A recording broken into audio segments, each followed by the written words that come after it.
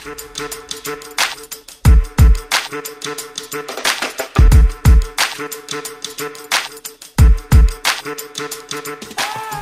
everyone, let's see if we can change some minds tonight. COVID-19 continues to plague Earth with multiple variants, including the Delta variant that can be linked to surges throughout the country. Surges involving children are most disturbing as they are part of a group that currently cannot be fully vaccinated. There were nearly 72,000 children and teens who caught COVID-19 last week. And this was a significant increase from the nearly 39,000 cases that were reported the week before. COVID-19 cases among children and teens in the United States jumped 84% this week. My first thought when I hear all this is lots of talks about how this is now a pandemic for the unvaccinated. And that's all fine and dandy until we talk about who specifically is still unvaccinated and why. And for a lot of them, I'll be quite frank, at this point in time, my care meter has gone bye-bye. But for certain people, yeah, it's fucking terrible. And we're talking about kids, man, like our youth, the next generation, who you should care the most about, ideally. So I'll pause and let you jump into some of the numbers here. Yeah, so I'm a numbers and data-driven individual, and I just have like an unnatural amount of empathy for people. And so, yeah, and it's like, especially children, like who doesn't have empathy for children? But yeah, 66% of all minors cannot get vaccinated right now. Like there's no vaccine approved for them. And at least 15% of the entire population cannot get vaccinated because just 15% makes up those minors that aren't approved. And that's not even including people who can't get it for other medical reasons. On top of that, we have governors who are trying to make it where schools cannot protect children. Did you see that? On that note, did you see what Arkansas's governor was saying? They regret signing that into action about a month ago, and they're trying to start a special session to find a way to. So yeah, no shit. And then you saw that Desantis doubling down. Yeah. So speaking of Desantis, who is in Florida, obviously, and Abbott, who is in Texas, their two states make up 1 in 3 cases. So 1/3 of the cases are just coming out of these 2 states, one of which is like doubling down on this concept of anti-science, anti-save the children rhetoric. And you know, I was watching someone I really like today, like I think Zoggy MD, something like that, Z-Dog MD, and he was pointing out that when looking at how Delta variant impacted a few different areas, like India, for example, it kind of shot up like crazy, but you did see this really crazy drop too. The problem is I don't know if we'll see that same drop because we're not doing what we're fucking supposed to. So like when a lot of these societies, the variants hitting, they're doing what they're supposed to. In the aftermath, it's still too late to some extent, but at least they're doing what they're supposed to. We're not like to your point, like we're fucking doubling down in Florida. Like, so I don't know, like if we're going to see that same trend where it just like shoots and then kind of just, I don't know. I don't know if we're going to see the same thing. Yeah, and when I was doing research for this, I specifically was trying to find information on like younger children, because originally we talked about like, hey, what's up with all these news articles having the word newborn in them? But the state of Idaho had a news article that like was like, no, there's a specific surge in just our babies and toddlers. Like we're just noticing that like that's like a group that like is spiking for us. For anyone who is not familiar with Idaho, as a resident of the Pacific Northwest, I have a window into what it's like to be in Idaho. And they had a viral video where they had like a church had a barrel that was like had stuff on it on fire, and they had young children throwing masks into it. I don't remember when it came out. It was something that Resist for Humanity highlighted. And it was one of the most disturbing videos I'd ever seen. I'm gonna be honest with you. Like, I know I always try to play like defense, and this, I'm not gonna say this is like necessarily the religious crowd, because there's people on the left who are pushing anti-vax things, but we know who the predominant driver of this is. These religious nuts like literally depress the fuck out of me. Like they like have these like such like smug, like just like so self-assured in their absolute ignorance. And it's like they fucking look down on you while pushing views that have been outdated for 1,000 years. Yeah, well, and I think what you're trying to say is that if we drew a Venn diagram, the people who are anti-mask and pro-life is a perfect circle.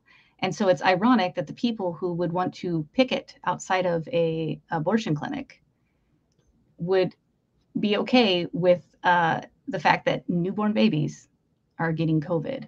And if, for anyone who doesn't know anything about newborn babies, like they're vulnerable people because their immune systems are like developing without a cause. Like they're just not ideal candidates to get something as horrific as the Delta variant. And I'm pretty sure it is the Delta variant. You know what, Shy? You don't understand America. Little baby, you made it out the womb. Bootstrap. You got to bootstrap it. Once you're out the womb, you got to bootstrap it in America. It doesn't matter. Yeah, I'm like, I don't know. Yeah. So in other words, I don't know what propaganda I need to provide to be like, here's my thing. I'm pro-choice. I'm not going to stand in solidarity with you on the pro-life movement. But if you truly care about like babies, you should care about the babies that are out of the womb and put a mask on. It's not hard. Get the vaccine. It's not hard. Like, I mean, I'm Matt, I'm a pretty like kind of petite, timid person. I don't even remember feeling anything. Like, it's not a difficult process. Now, with all due respect to people who have like needle fears and stuff like that, I'm just being honest. I'm like, you can solve like a baby harming problem, which is like your whole spiel, pro-lifers. So like, just start doing it. This is why some people don't want to talk to Republicans and religious nuts anymore. Because what is there to talk about when you just don't give a fuck about children being adversely impacted at a way higher rate than previously? What conversation is there to have anymore? Like, seriously, like, I would like, if someone can answer that for me, by all means, you explain to me what is there to talk about with this specific fucking tribe of Americans, because I don't see anything worth talking to them about anymore. Yeah, I don't know. If you change one person's mind, you might save their children. You might someone else can do that job. I'll work on changing people on the left and the middle. Fair enough. See, I always take that approach too, because no one takes this adorable face on the right seriously anyway. So that's why I just don't normally engage. I feel like you're going to appreciate this little bit here. There's a lot left to be desired in the articles that I read about the cases, because they never tell you about the death rates. And I think it's messed up that our media is like, hey, you should be afraid for your children, and then not disclose the rate at which kids are dying.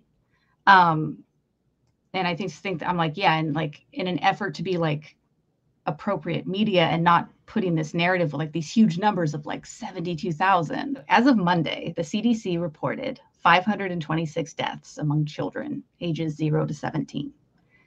Among the 25 million US children between 12 and 17 years old, about 10 million have been vaccinated with at least one dose of the vaccine. And that's the 12 and up, right, is what they're talking about. It pains me to say this, Matt, but like 526, thank God, is a very small number in the grand scheme of things. And so I just don't think it's appropriate for us to like paint a narrative to be like, you should be panicked. However, that number will only continue to go up unless we start doing the right thing. And that's why I bring it up. I'll push back a tad because I actually pretty much agree, with the caveat being, if you live in a town or a region where you know vaccination rates are fucking low, I would suggest you make the right decision to stay the fuck away from people for a while. Just saying. Like straight up, like just fucking saying, man. Like, it's because it's not the same like across the country. So like, I'm in California where we're doing pretty good as a state, and there's certain areas that are doing pretty good. And yeah, we're having more outbreaks and stuff. But again, like, if you're vaccinated, you're gonna be okay, probably. Like, probably. Now, it doesn't mean you can't spread it. It doesn't mean that you can't get symptoms. It just means compared to the group who's not vaccinated, you're gonna do a whole lot better. So, but again, what 15% of people can't get vaccinated, and a lot of children at the age of 12, right? And then not all children 12 to 17 even. In fact, over the majority haven't. So, yeah. And so, yeah, to that point, like it's not even a third of the kids who actually could have qualified to get vaccinated, but they're minors. That's not on them. That's on their parents. So to that point, the point that Matt is making is like, yeah, in your community, even if you're fully vaccinated, social distance from children for their sake, social distance from anyone for their sake, put a mask on. Like, I hate that the burden is on the vaccinated, but, yeah, I'm like, there should be like a collective moral. Yeah, there should be a collective moral obligation that we've acknowledged something's happening to our young, something's happening to our children. It's not good. It's only going to get worse unless we pivot in some way. And obviously you want to convince people who aren't vaccinated and aren't wearing masks and aren't social distancing to do that. But I think, yeah, I'm just saying, like, my call to action is like, do everything you can do while trying to convince this other group. The one good news, like this anecdotal, is I know a lot of people personally who are starting to get vaccinated because the pinch and some of the pushes at work, things like that. And they're like, oh, no, the walls are closing in around us. They're going to make us make the decent, empathetic, scientifically driven choice. Ah, so good, motherfuckers. I'm like this, by the way, I'm like this close to like just flipping and saying, I think we should just mandate vaccines. Like, I'm so done. Like, I'm so done personally that I'm like just wanting to flip on everything at this point. But you know what? I'm tired of doing what we're supposed to do for like a year and a fucking half. I want to live life. Like, you guys have been fucking around. If it wasn't for the kids, I would not give a fuck anymore. Truly, I wouldn't give a fuck anymore. But it's the children. A lot of people feel that way, which is why I picked this subject this week, because I'm like, I keep hearing that rhetoric that it's like, that's on them. They're not vaccinated. I'm like, I don't think people realize how many people can't even get vaccinated if they wanted to.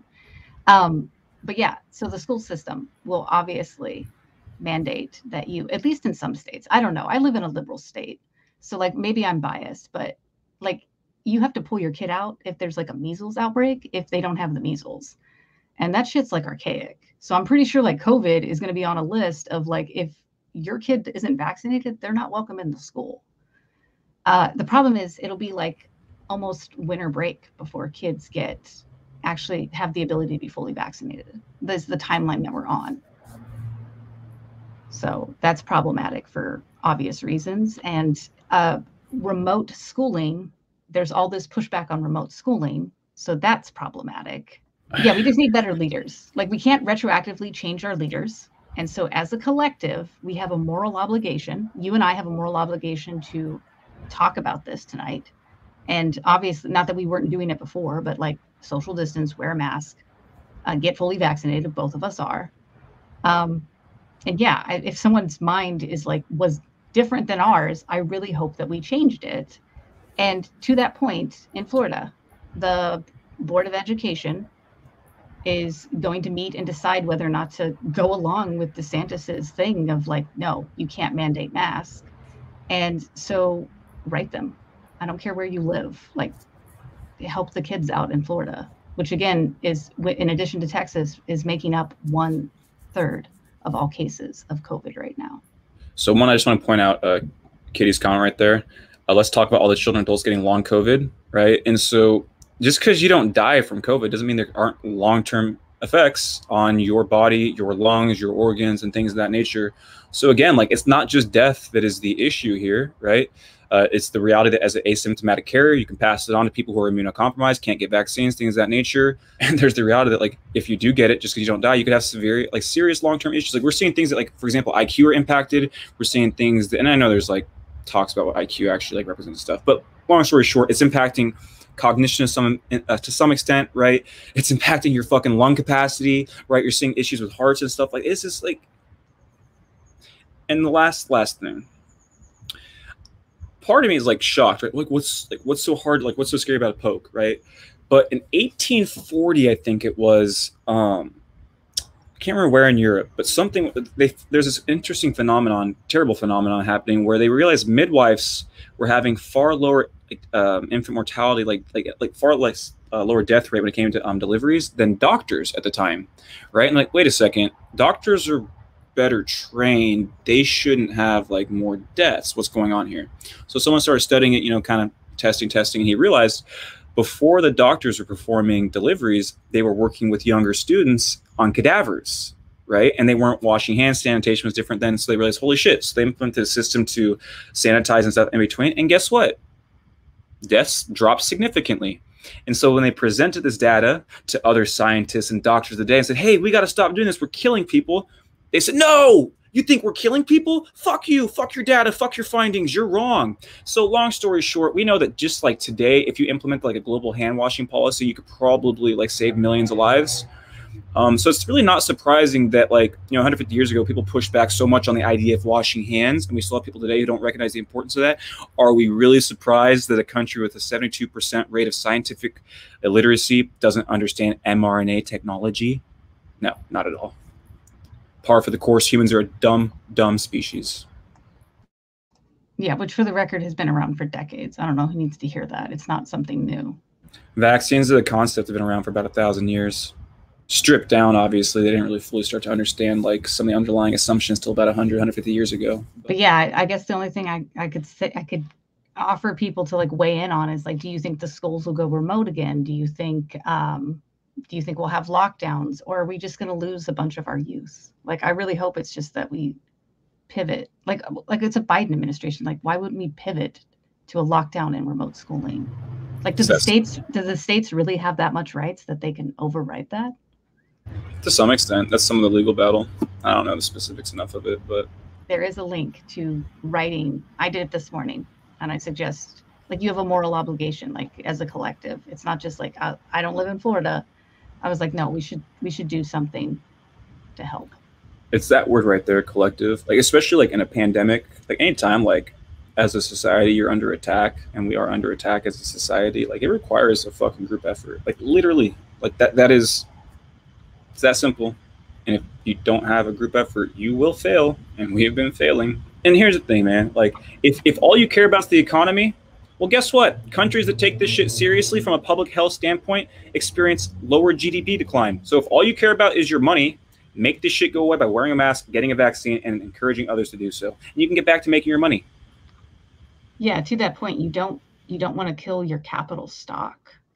That young capital stock that in like 10 years is going to be able to get that burger job that you're going to want to pay $7.25 an hour for.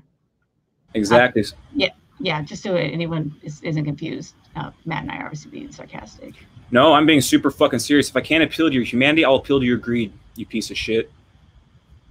That's 100% serious. Like, that's the sickness. We can't appeal to kids fucking being impacted. You know, we can't appeal to elderly being impacted. You know, we can't appeal to the immunocompromised being impacted, right? We can't appeal to the vulnerable of the group being impacted. So fuck it. Let's just appeal to your greed.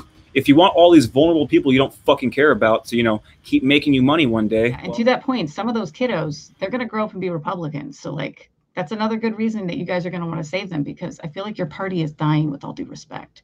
Like, it's just getting weird over there, guys. Like, do better. Or just implode upon yourself. And if you're a reasonable Republican voter, just move over to the Democrats. They're basically Republicans, I promise you. Thanks for watching the COVID segment, guys.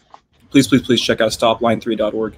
And the biggest thing me personally, when I'm thinking ways to help, my mind goes to bail for the people on the front lines really trying to block this and impede this.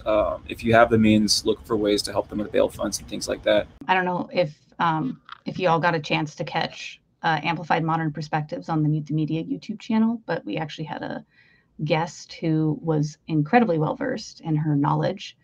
And I put up a 17-minute kind of raw clip from her discussing everything, and she's going to be able to explain it way better than Matt or I could, and is a more appropriate voice to explain it. And so I've put that in the link, and and even if you did see it, I strongly suggest that you click the link, give us that watch time. Like I said, we got to rage against that algorithm. And it makes a big difference, you guys liking the stuff, leaving comments, tuning in for the premieres, tuning in for the lives, and we really appreciate it.